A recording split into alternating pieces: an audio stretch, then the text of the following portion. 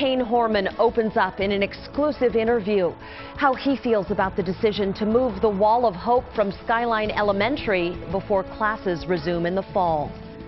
Thanks for joining us. I'm Brenda Braxton. Russ has the day off. Let's get right to News Channel 8's Pat Doris live at Skyline Elementary. Pat.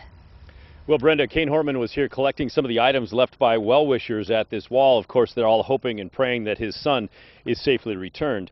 Each day the wall grows, and periodically KYRON, Horman's dad, comes to collect teddy bears and other items to take home and put in his missing son's bedroom. KYRON disappeared June 4th after his stepmother said she left him inside Skyline Elementary. Kane told me he never imagined most of the summer would be gone and he'd still have no idea what happened to his son. But time is moving on, and family members have decided sometime in the near future the wall will move to another public location.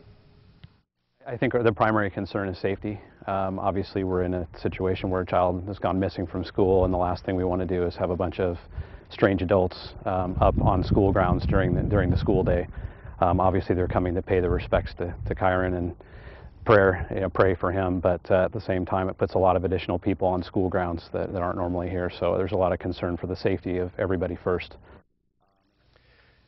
Back live now, Kane Horman told me he's not sure where the wall will be moved to, that it will be a public place, and it's actually still being discussed. He also told me later this week he's going shopping for school supplies for his 7-year-old.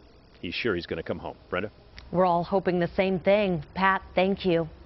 For complete coverage of the KYRON Horman investigation, go to KGW.com. We have an entire section on this case. And don't forget, if you do have any information, investigators want to hear from you. Call the tip line at the number on your screen, 503-261-2847.